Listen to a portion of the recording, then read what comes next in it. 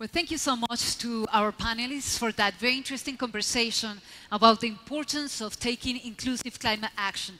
And this is something that affects us all that lives in the city, from green jobs to growth, to living a happier and healthier lives. So now we go to our next topic. And our next speaker is focused on one of the biggest challenges of our time, and is how to sustainably achieve global food security in a rapidly growing world. Dr. Gunhild Stordalen is the founder and president of the EAT Foundation, which links climate, health, and sustainability issues to transform global food system. Together with her husband, Peter A. Stordalen, Gunhild established the Stordalen Foundation in 2011, which supports organizations working on health, development, animal welfare, and environmental protection. Among many other accomplishments, Dr. Gunhild is a published scientist and a young global leader for the World Economic Forum.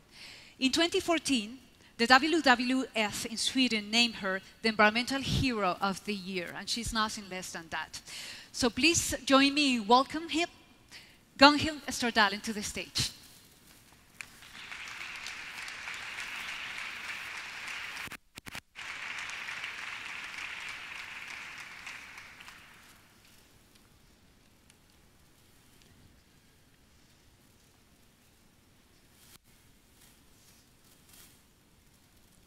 We're going to give her a minute. She's coming? Yes. Welcome. Very nice to meet you. Bienvenida.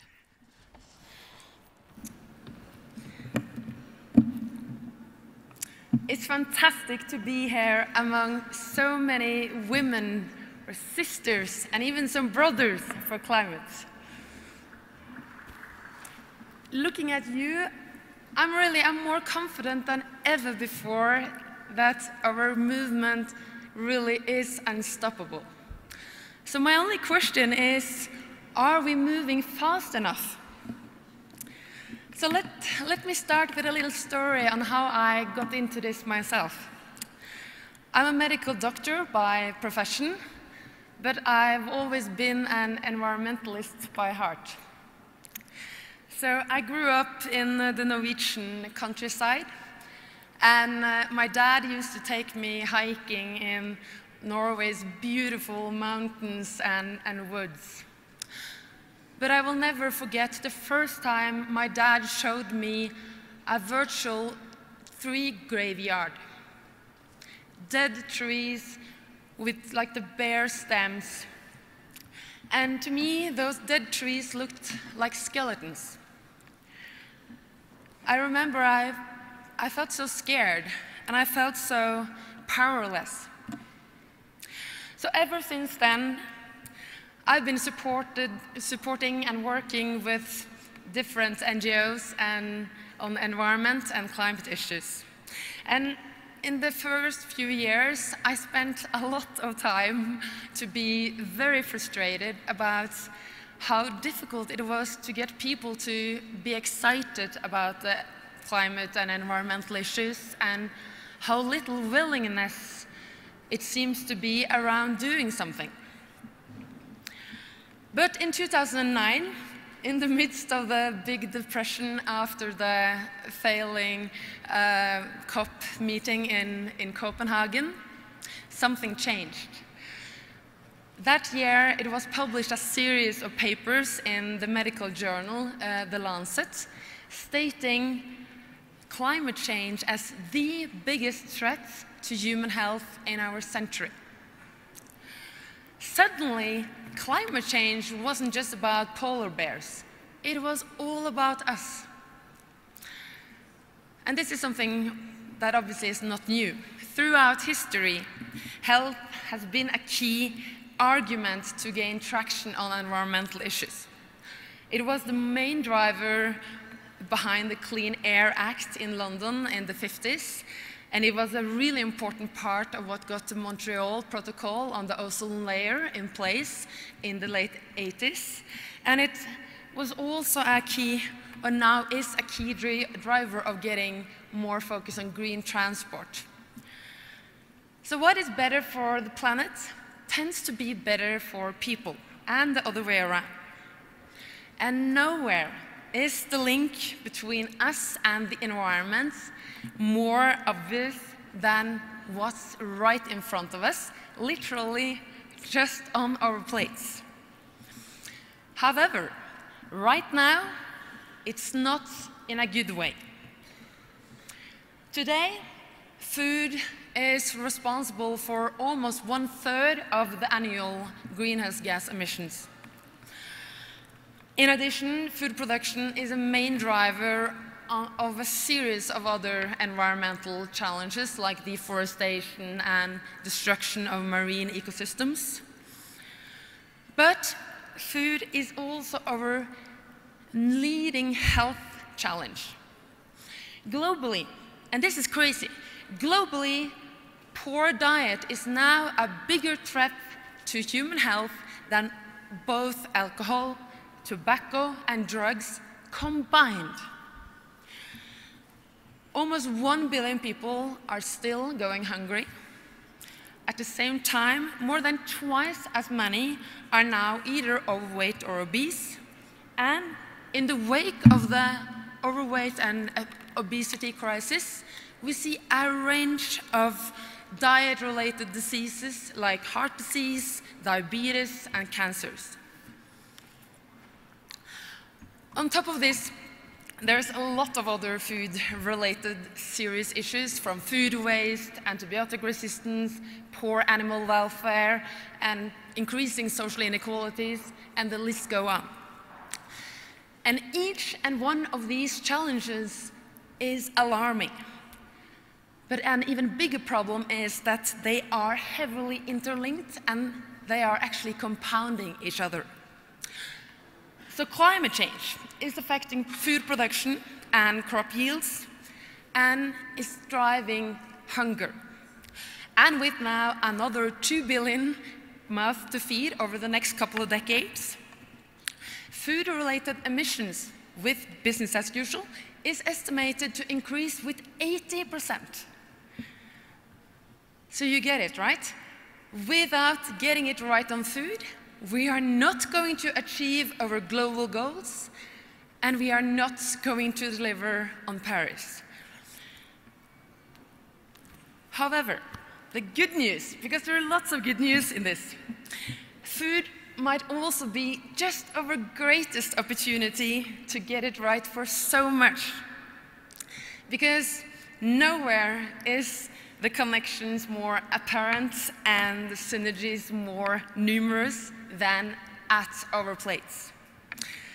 So first, food connects human health to the health of the planet.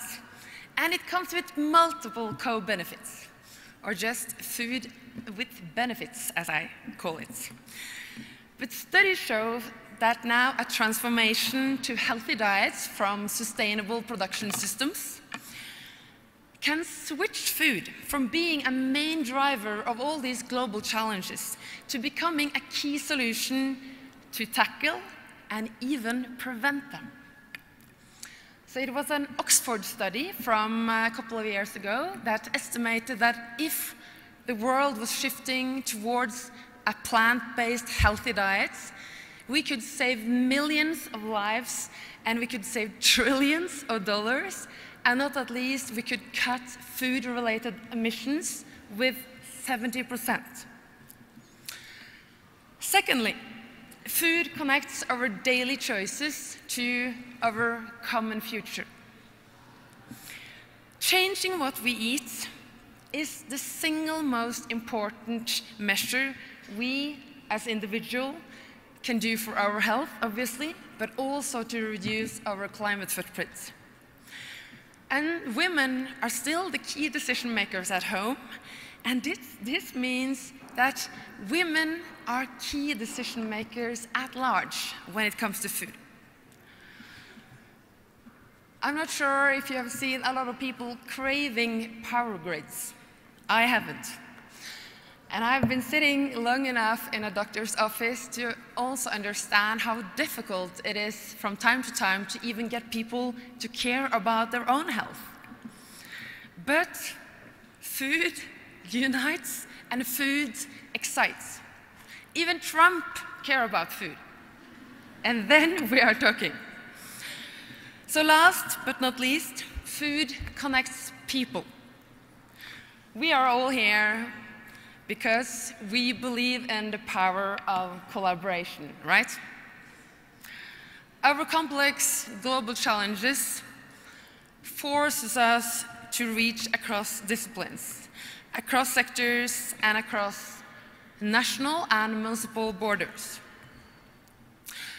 The food system challenges not only affect a wide range of stakeholders, but it brings them together.